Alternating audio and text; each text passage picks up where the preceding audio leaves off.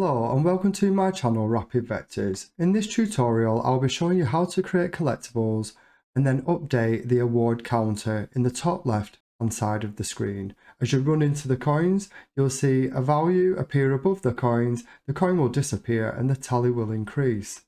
If you like what you see in this tutorial, please remember to hit like or subscribe, or maybe view my playlist where there are other tutorials on how to make a 2D platformer game. To begin creating our first collectible, let's go to the root folder and create a new folder, and we'll call this Collectibles. And inside that folder, create a new folder and call this Blue Coin.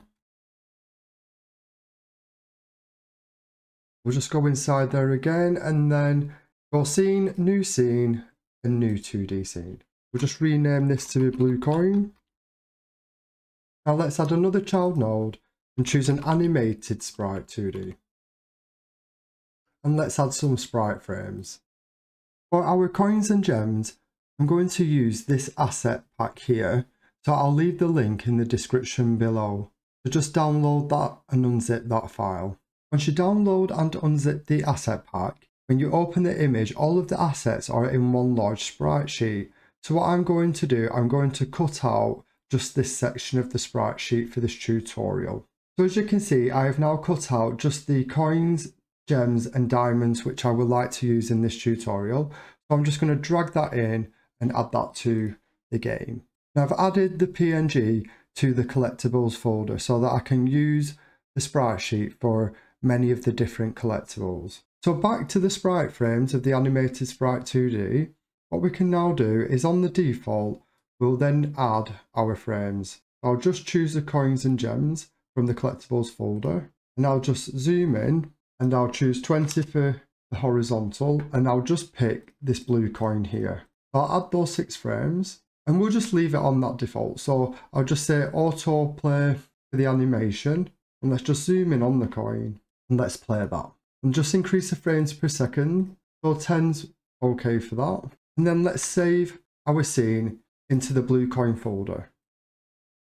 Now for the blue coin, let's add another child node and call this area 2D. Add another child node to that, and we'll use collision shape. And then for the shape option, let's choose circle shape. Let's just shrink this down a little bit more, and then we'll just change the debug color. Let's also add another child node and choose label. And then choose horizontal alignment to be center, and then just put a number 1 in the text field. Let's just scroll down and then let's reposition this node so that it's centered. We'll just center that on top of the coin. And what we're going to do with this coin is when the player comes into contact, the coin will disappear and the value that is being assigned to the player will then move. So we'll use a tween animation for this. So let's go back to our area 2D for the detection for the player and just scroll back down, and let's just have a look at our collision layers. So at the moment we've got ground, player, enemy and pickup. So we want to add another layer to this, and we'll call this collectibles. Once you've then added that, just close the window, and then we can then set the layer. So we'll just set layer 5, and then for our mask, we want to mask and detect the player. Now just before we begin writing our scripts for the coin, just click on label again, and we did position this to the center using this position option here. However, there is an anchors preset, so if you click top left, you can see it resets it back to here, and then if you choose center, it will automatically center it to this green anchor in the middle, and it will automatically update the position here. So I'm just going to leave that where it's auto set. Now in the script, we'll create a tween so that when the coin's picked up, this value will move from this position and will stop somewhere above it, and then will be queue freed. So click on blue coin and then attach a script. We'll create the script in the folder, and then let's begin by exporting our award amount. So say at export for award amount, and we'll set this to a default value of 1. So what we can then do is when we put the coins onto the screen, we can individually set some amounts on them if we want to. Then with the animated sprite 2D and label, let's bring that into our script. So hold down Control and then just drag that over. So we should have an already animated sprite 2D and then the onReady label so we can access those. Let's create the ready function. And then what we want to do is by default is hide the label.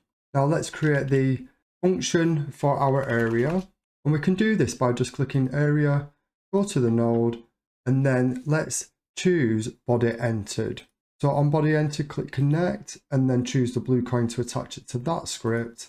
So now that we have our area 2D body entered method, let's now do a check. So we say if body is in group player, then what we can do is we can print the award amount. Then we will hide the animated sprite, and then let's set the label text.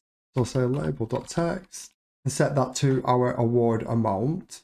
Then we will show the label. And then the next thing to do is to create our tween. So what we want to is say var tween, and then you say get tree.create tween. Then we say tween.tween property, pass in the label, and then the property we want to access is the position, and then pass in a vector to label.position.x, and then it's label position.y, and then what we want to say is plus minus 10 so that it moves from the current label position by minus 10 up the y axis, and then say 0.5, which is the duration of the movement, and then we say from the current position. So the label, we're accessing the position property, and then we're going to create a new vector 2, which is the label's position, and then adjustment on the y-axis, and we're going to do it from the current position that it's at. Then we say tween callback, and then pass in Q3. So when the tween has finished, it will then call Q3 for us, which will then remove the coin from the game. Now let's open our test level. Let's go to the scene.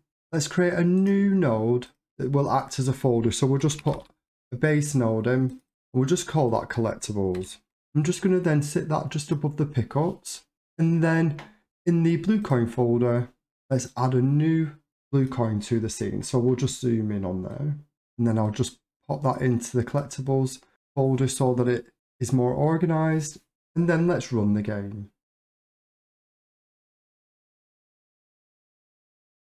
As we jump, and then as we walk into the coin, we should see the number 1 then move.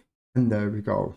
Our next step is to create a collectible manager, which we'll use in the auto load, so that when we give a pickup award, we can then call that back to the game screen and update the award counter. This is very similar to the health manager which we created for our health bar. So let's go to the scripts folder, just right click and say new script. And this script, we'll call it collectible manager, and then close that. Let's open that scene. And then what we want to do is to first just add this to our auto load. So go project settings, auto load, and then just load that script. So we'll say script, collectible manager, and just open it, and then just add. Our first variable will be a static variable, which will keep the total amount of awards that we've been given. So total award amount, and we'll make that an integer. And let's create a function as well called give pickup award, and we're going to pass in the collectible award. Once we've hit a collectible, we'll pass that value in, and that will also be an integer as well. Then we can say the total award amount is plus and equals to whatever the collectible award is, and this will start to then tally up each award that we get. Now what we need to do after this is, once we've received an award, we need to call that back to a user interface and update a label on the user interface which shows a tally of the total collected awards. So we'll use a signal, type signal, and call this on collectible award received. Then copy and paste that into your method, and then we'll emit it. And the value we want to emit is the total award amount.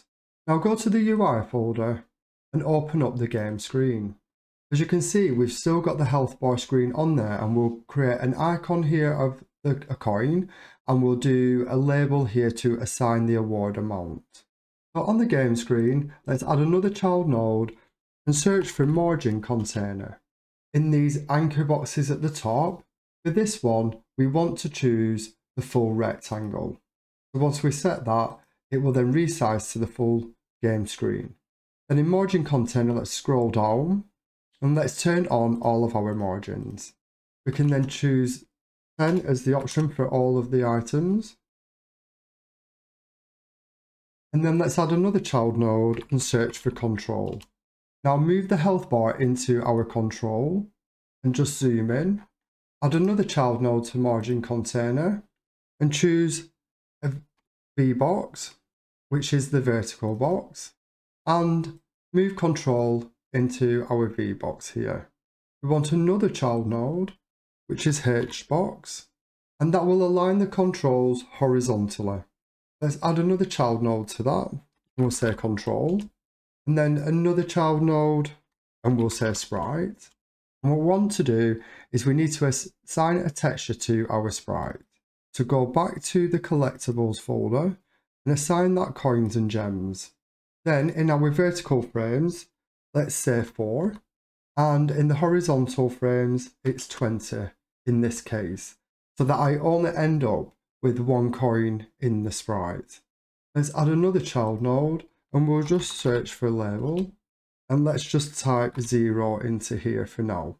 And I'll just move the label to be in the child as the HBox container so that we've got control and label together. As you can see, when you click control, the space is just a line on here. So what we need to do is to set the minimum size. So if we start to just increase that, and with the sprite, we turn centered off, go back to the control and increase that minimum size so that it just fits the sprite in. And then let's just go to the control of our health bar and we need to do the same. So the custom minimum for the Y needs to be increased. As we start to increase it, we're just encapsulating our sprite in there as we've done. So we're just making sure that the spacing is correct. And this is because the sprite 2D hasn't got the min and max value. So just pop that into a control component and then wrap the size around the sprite. Now in the label, let's just scroll down, and in the container sizing, we just want to say shrink begin, and then on the vertical, shrink begin again. So it's just going to position it to the top left and keep scrolling down, and in the font size, turn that on and set that to 12. Then go back to the scripts, and in collectible manager, we just want to then make an instance to this. Now when we get an award, we want to update this value here. So go to blue coin, go back to blue coin script, and under the label.text, say collectible manager dot give pickup award, and pass in that award amount. Now before we test the game, I'd just like to mention something on the game screen. As you can see, we've used sprites inside of the controls. Now there is an alternative control which can use to display images. So if you just go a child node and search for texture rect, you can use this component to put the image in, and this will honor the sizing without having to wrap it in a control. However, I'd just like to show how it's possible to still use things like Sprite 2D and the animated components if you really want to. And there is still one last thing just before we test, is that we just need to create a script for the game screen. So we'll just create a game screen script, save that in the UI folder, and then rename this label, the collectible label, and drag this onto the script. Then create a ready function and get hold of the collectible manager and then connect the signal. When the signal is connected, we'll just create another function, which is the callback method. We'll pass in the total award, and then we want to get the collectible label and then pass in the total award, but because the total award is an integer and the text needs a string, then pop the total award variable inside the string function. Now let's test the game, and as we run into the coin, we can see that the counter has now increased with that award value. We'll just stop that. So I'm now going to do the same thing for a green diamond and the pink gem. So now I've created the green diamond and the pink gem, except I've given them different award amounts. So let's just test that. And as you run into the first coin, we get a 1. Then for the gem, a 3. and for the diamond a 5, and that's where the counter is now reflecting that total award amount. Now back in my level 1, I've added 4 coins and a diamond, so I'll just show you that. And as you run into them, then you can start creating lots of collectibles for your game. Now that brings us to the end of this tutorial. If you like what you see, please remember to hit like or subscribe. And there are other tutorials in this playlist on how to make a 2D platformer game, such as creating the health bar, the enemies, and other various components for your game. Thank you for watching.